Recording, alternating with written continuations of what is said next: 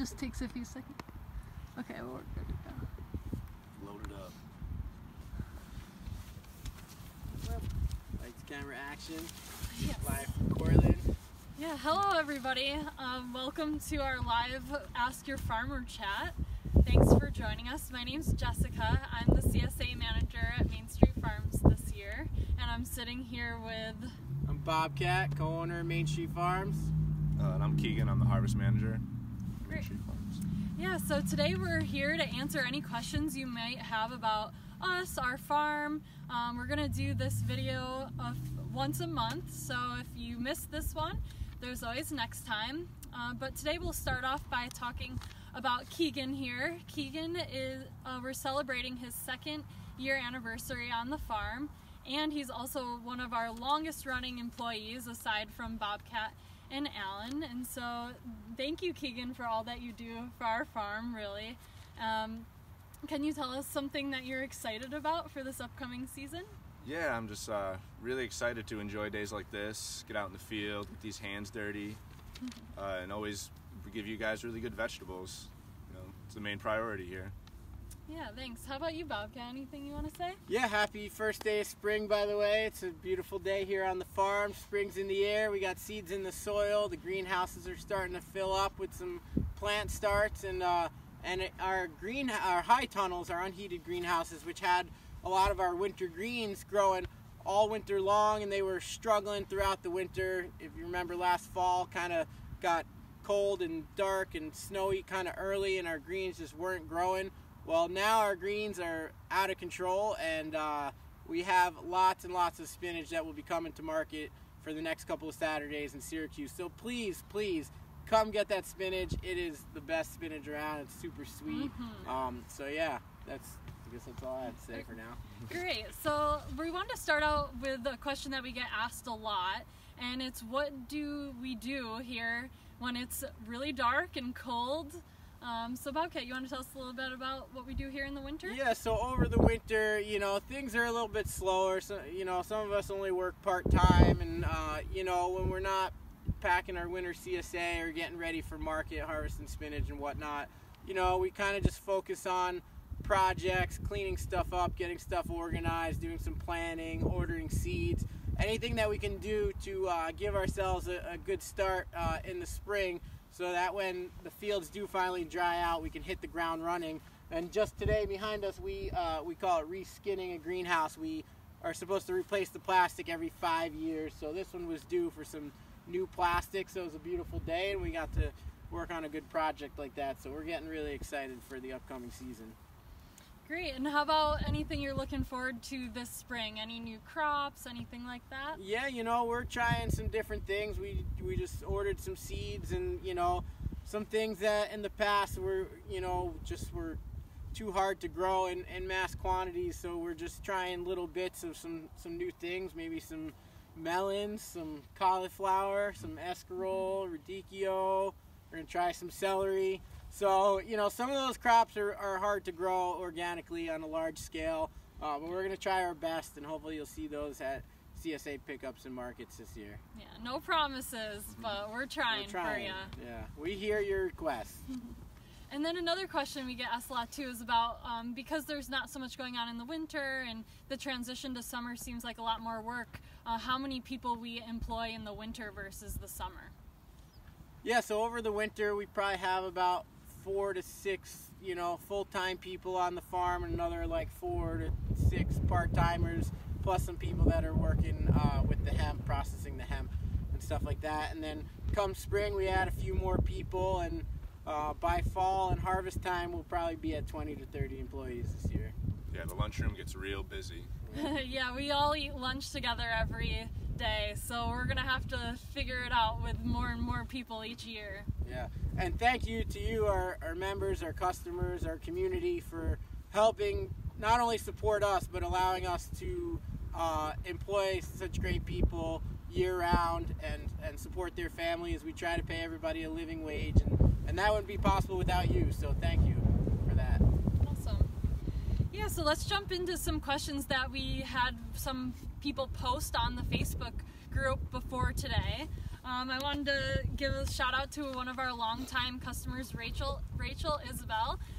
She asked, are there any plans to grow the red vegetable amaranth, which for those of you who don't know what that is, Bobcat can tell you. Well, I know we used to grow it in our microgreens, so I know we got some red amaranth seeds around somewhere. So Rachel, we will try our best to grow some of it this year. I've never really grown it for anything other than microgreens, but I have no idea. I mean, we will try our best. Yeah, and she also did want to know any new veggies, which Bobcat mentioned, some celery. I missed kind of some of the other Melons, cauliflower, escarole, radicchio, Yeah. Yep. So we'll see. rutabaga. Yeah. Yeah, we're also trying hard to grow more storage vegetables for the winter CSA for next year. So yeah, we plan stuff like 12 months in advance. So and so we're hoping to put more stuff away for the winter so that we have more variety.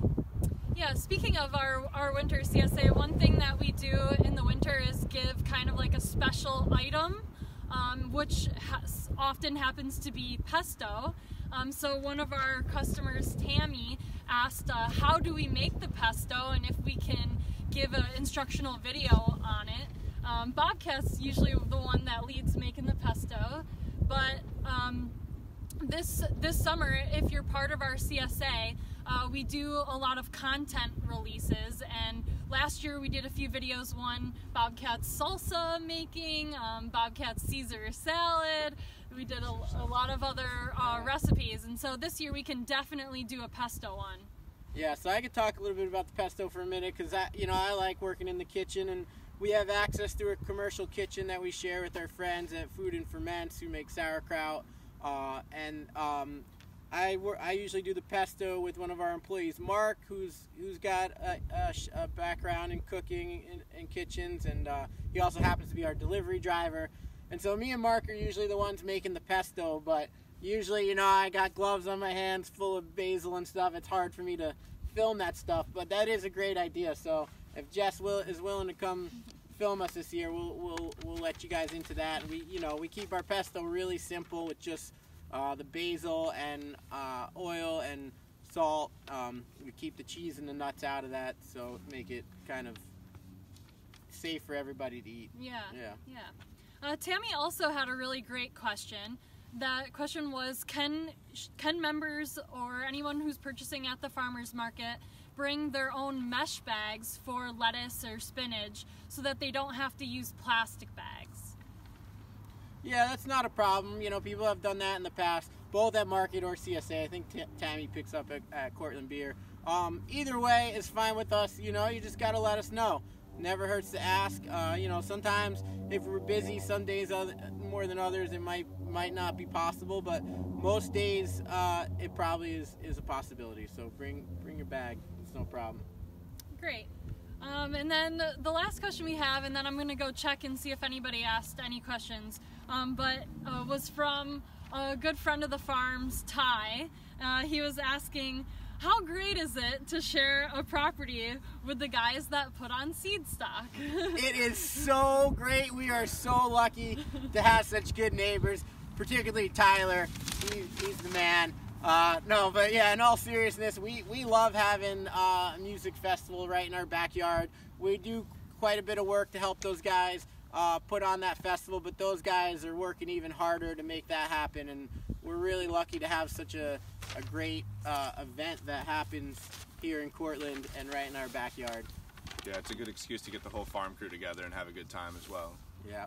Yeah, and so that brings me to bring up that if you're actually a CSA member, with your CSA subscription, you get access to a private farm tour and barbecue. That's right around the time of seed stock, actually. So if you sign up, you can come to that event. Last year we tried this new recipe where we made like carrot dogs, kind of like hot dog but with carrots, and it was a huge hit. So hopefully we'll be doing that again this year.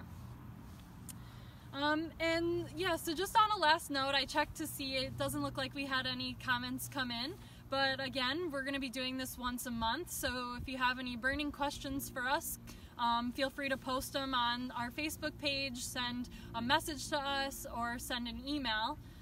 We'll make sure we answer your questions. I just wanted to mention that right now our CSA signups are open. Our CSA starts on June 20th and runs for 22 weeks. If you sign up in March and pay in full, you get 10% off of the entire season, which is over a $50 savings. And if you aren't ready to sign up now, that's okay. We will have deals in April and May for signing up. So if we don't get you for the CSA, that's okay. We'll hopefully see you at the market.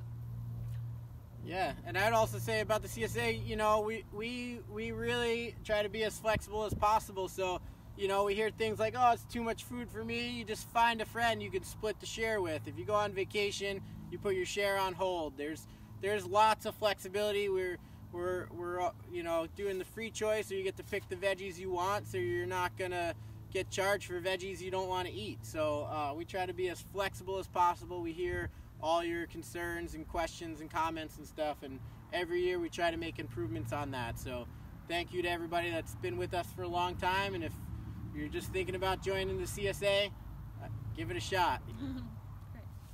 Cool, thanks. Awesome. Thumbs up. Yeah.